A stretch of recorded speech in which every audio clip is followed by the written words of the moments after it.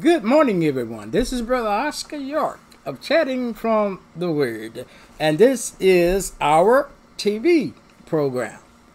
And of course, if you can remember, our subtopic was practical. Might have to get it right because last week I said political, but it's practical moments, practical applications for practical living and practical eating. And you may have guessed why we call it practical eating. We had to add that little tidbit in there so that we can really correlate with the show just fine. And we hope that many of you are watching the show. But let me show you what I'm eating this morning. Okay? I'm eating, well, let me move my silverware because it won't fall in your face there. I'm eating 2 poached eggs, sausages cut up in thin slices, toast, and my famous grapes. Amen and amen. And I hope you I hope that you are joining me for your breakfast this morning. So have your breakfast laid out too and ready to eat with Brother Oscar anytime you watch the program. But today we are taping it because we want to make sure that we are bringing in the finest show that we can put on this morning. And I'm so thankful that many of you are watching the program. We had over 100, I believe 130 so far that have watched the show on last Monday, but too many are not subscribing to the show or giving me a thumbs up. So you all that are watching the show or have watched the show, go back and give me a thumbs up and subscribe to the show. And when you subscribe to the show, you will see a bell. Hit that bell and you will be notified when we are filming or on the air. So we hope and pray that you are enjoying this program that we have put on. As many of you may or may not know, Brother Oscar is a diabetic, and he has to kind of be cautious of what he eats. And lately I have. I don't know why, but I have. That's why I poached my eggs, dried toast. Dried toast is good. And sausages. So if you're one of them that have diabetes, sometimes it's just good to control your diabetes just by eating right. Of course, many say exercise, which is good if you can, or by eating right, exercising, sleeping well, and going to bed at a reasonable time, and all that. That will help you to combat your diabetes if you're a diabetic, and many of us are. And diabetes is how can I put this? It's a catalyst of every other disease we do get, problems we have. Diabetes contribute to heart problems, contribute to flow of blood, contribute to having ulcers and cancers. So if you're one of them that are a diabetic like myself, it's just best to watch what you eat, exercise, enough rest, and stay away from stressful situation. Again, we are so delighted that you're with us today, and we are trying to bring this show. This show is a practical program. It's not a program to give any strong advice, but our advice comes from the Word of God. And Brother Oscar is going to let you know that right from the beginning. Our pattern and what we go by and why and where we get all of our suggestions is from the Word of God. And that's where Brother Oscar will be coming from this morning. And of course, we're coming from Genesis, the 2nd and 3rd chapter, where of course Adam and Eve got together. God created Eve for Adam, and of course the temptation of eating of the tree, and not the temptation only, but eating of the tree that God told them not to eat. And today we want to talk about what's that word, you all? Influences. Because Brother Oscar believes our influences sometimes can hurt us, especially our marriage. So just stay tuned to Brother Oscar as he tries to teach this lesson. But before we get off into this lesson, we want to take a little bite of our breakfast. So we want to bless the food. Our Father, which art in heaven, Lord, be thy name. Father, we thank you for this day. We thank you for all your blessings that you have brought our way. We thank you, Father, for this program. Help Brother Oscar to keep it on. Help Brother Oscar be a light in every community he is heard in or seen. And Father, bless our food in which we are about to partake, that it may be used for nourishment for our bodies. In Jesus' name do we pray. Amen and amen. And if you have a plate of food in front of you, you can eat too. Enjoy your meal. Enjoy your healthy, good, practical meal. We're going to play a little music while we enjoy our little meal, if that's all right with you.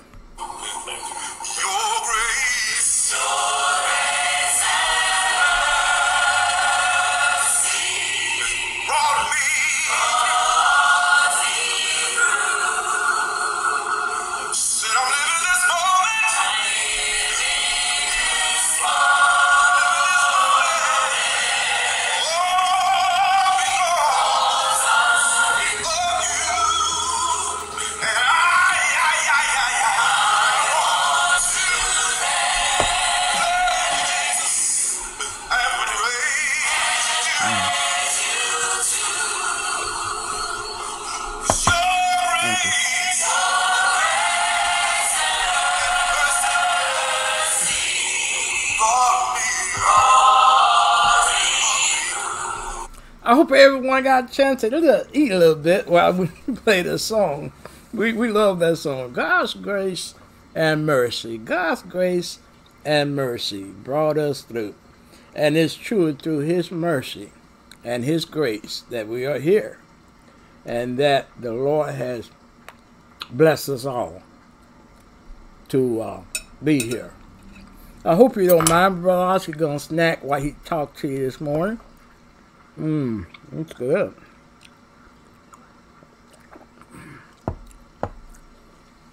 Again, we're so delightful that you're with us today. And as I say, our studies can come from Genesis. And if you have a copy of God's Word while you're at your dinner table, dinette table, whatever the case may be, pull your Bibles out so that you can study along with your brother here, Brother Oscar York. I'm turning my pages. Yes, I am.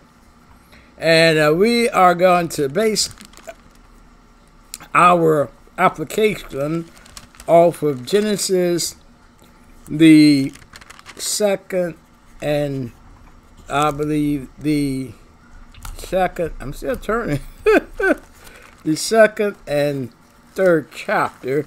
And if you've been with us for quite some time on this program here, you know we've been talking about marriage. And I don't believe the best person that can give us some answers for a healthy marriage, I believe it's God. Because God is the one that instituted marriage right from the beginning. And I truly believe that Adam and Eve had a good marriage. So, though they had this problem here with the serpent. And as we said last week, you notice that the serpent finally, what the word I'm trying to use here, finally convinced Eve to, first of all, look at the fruit, and then to desire the fruit, and then the most important thing was to bite of the fruit, and that was the deadly part, and the more deadly part, in which she gave it to her husband to eat. So this morning, I just want to show you the sequences of how this came about. And don't think Brother Oscar is trying to talk bad about anyone, because I'm not. I'm just going by what the scripture says. And that's the best thing Brother Oscar can do, is go by what the Lord has says to us through and in his word. And I just want to bring up some factors that may surprise you. It surprised me too until I started looking at it from a different angle. And I did this early this morning, and later on yesterday, I looked at it from a different angle. And if you like me, you see these angles that the Bible is written in. And we know that the first book, which is Genesis, Moses wrote that book. That was one of the things I believe God shared with Moses when he was up on Mount Sinai. And I believe it plays a part in that too, the timing and when the book was written and why it mentioned things like the four rivers and all that. But here, if you look at it closely, and maybe in the first and some of the second chapter, the Bible talks about God. It says God made this. God did that. God did this. But later on, it changes its noun and use a verb along with that. And then it said, the Lord God. The Lord God. In other words, that, and we should read, many of us probably have already figured this out. Because John 1:1 said that Christ was with God in the beginning. And nothing was made without him. And in this part we see Lord God, and the Lord God always have been Jesus Christ. And we know Jesus Christ was in the beginning. He created everything. He created Adam. He created the garden Adam was in. He created everything. He created the animals for Adam to name. And this is one factor I want to bring up too. And since we're talking about influences, we must recognize that all this time, the serpent was there, but he could never influence Adam to eat off that tree.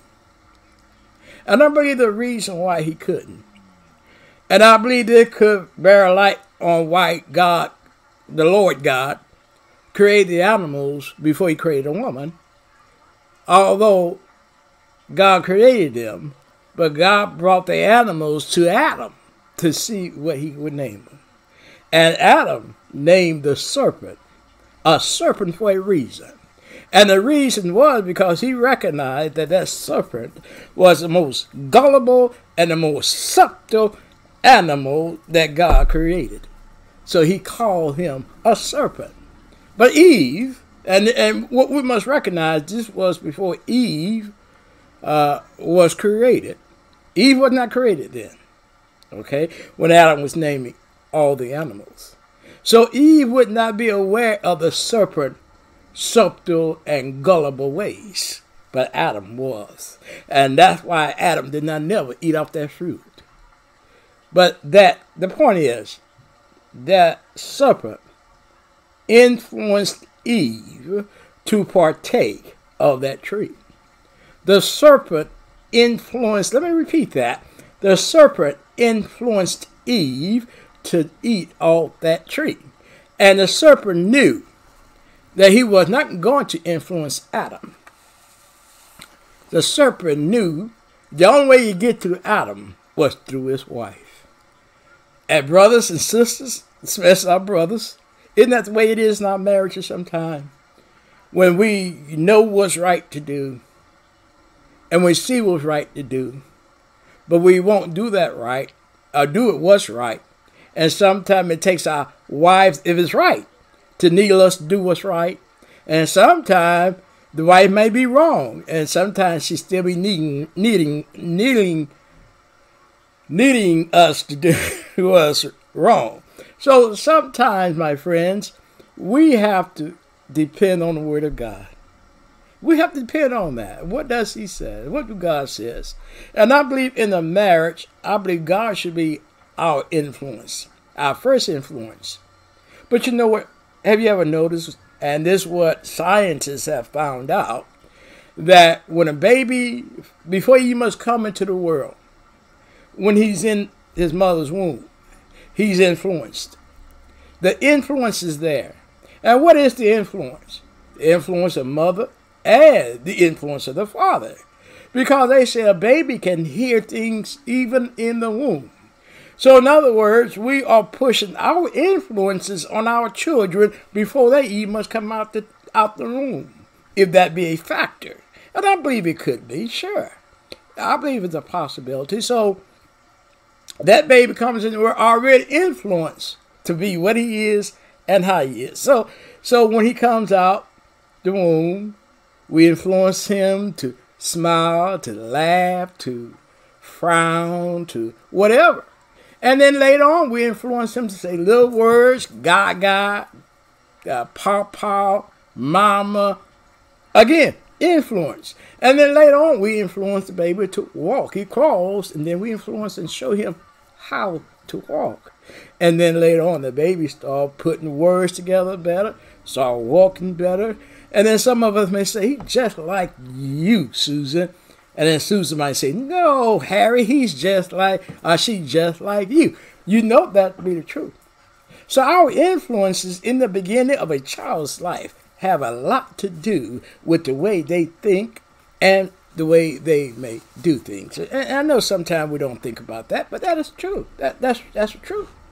You know, some people wonder, how did this person turn out like they did?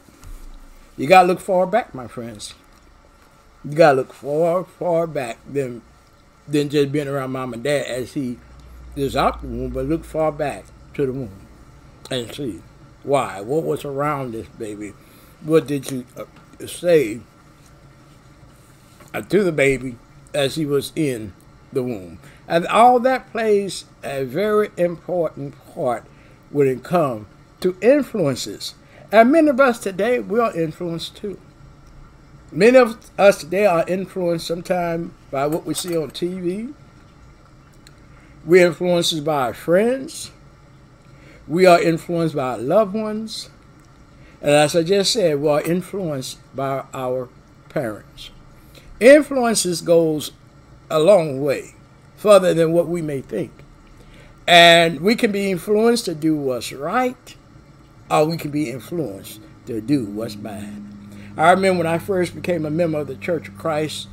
At that time, I was a young man, maybe 15, 16, and going through changes like young people does. And of course, I had a lot of answers about life and things that goes on in life. And a neighbor of mine named, we call her Miss Louise. We never called her Louise because that's the way she was a friend of our mother's. And my mother always introduced in the beginning was Miss Louise. So Miss Louise came in one time and asked me what was wrong. I said, Miss Louise, why did the world turn like this? Why do things happen like they do in the world today, Miss Louise? I was just wondering about that. And she said that, Bo, let me tell you, and that's what they called me Bo back then. But she said, I'll tell you what I can do. She said, I don't have all the answers for you, but I know someone that may have the answers. And she had told me about their minister, who was a very wise guy for his age at the time. And his name was Thomas Foster. And I salute you, Thomas Foster, if you're listening to the program. And Thomas Foster had a impact in my life, influence